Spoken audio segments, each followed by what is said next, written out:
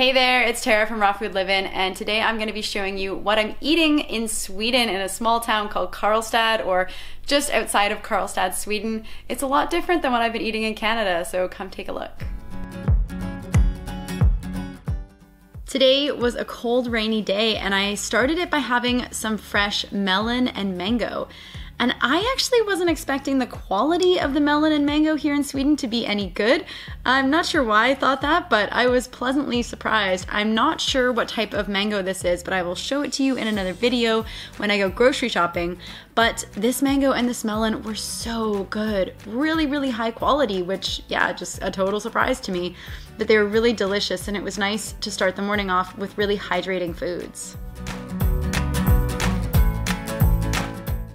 The next thing I had was my smoothie. So I started off by pitting a bunch of these dates, which are my favorite dates. They're called Mazafati dates. If you haven't had them, they're sold all throughout Scandinavia.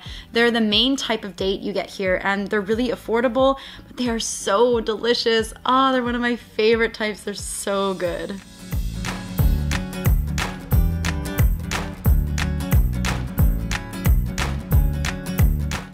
The next ingredient that I used for my morning smoothie was frozen strawberries, and I have been eating the same smoothie or drinking the same smoothie for quite a while, but it was nice to mix it up. I find when I go to new places, sometimes I desire new foods, so I mixed it up this morning by taking some frozen strawberries, and I took about 1.5 cups to 2 cups for this recipe.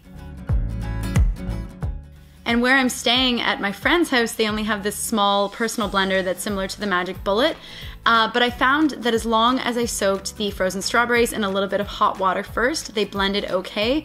You could also soak the dates as well, but I find that the Mazafati dates are pretty soft as is. And it took a little while to blend this smoothie, and it wasn't quite the same as drinking it from the Vitamix, but nonetheless, it was still delicious. Combination of dates and strawberries is such a good one, and this smoothie would also be really good with added vanilla.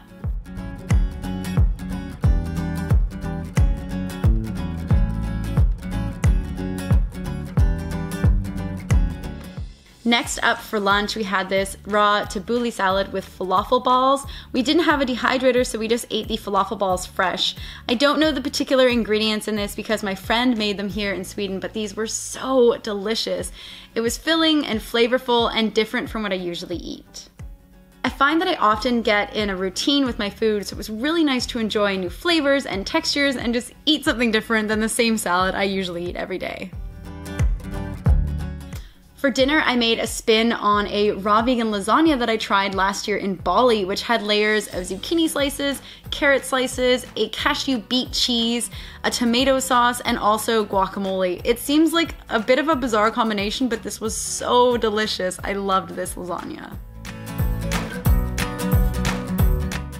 So that's what I ate today on my raw vegan diet here in Sweden. If you guys want to get the recipes that were shown in this video, give this video a thumbs up. And also, if you want to see more of the meals that I'm eating here in Sweden, also give this video a like. Thanks so much for watching, and I'll catch you guys next time.